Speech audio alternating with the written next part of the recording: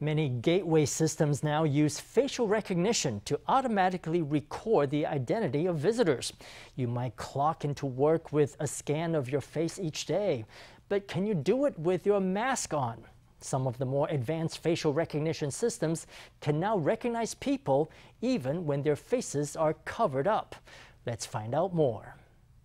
一般大楼的门禁考勤系统都需要拉下口罩才可以进行人脸辨识。不过，为了提升防疫，就算戴着口罩也能够辨识，直接通行。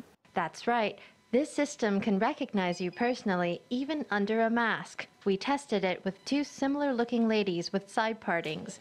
Even with masks on, Emmie and Nana were immediately distinguishable to the system. There's no escaping its discernment. An unregistered individual will register on the screen as a guest and not receive entry.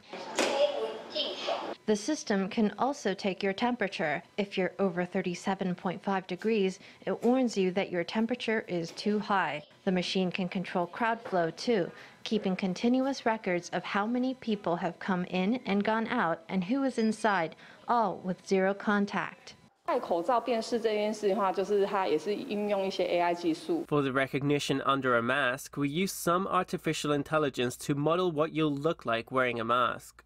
To create an account, you have to take a profile picture of the whole face. Then the smart system can detect you even with the mask on.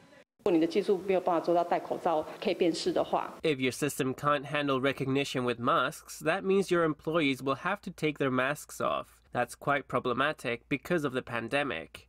So we need to be able to do recognition with masks.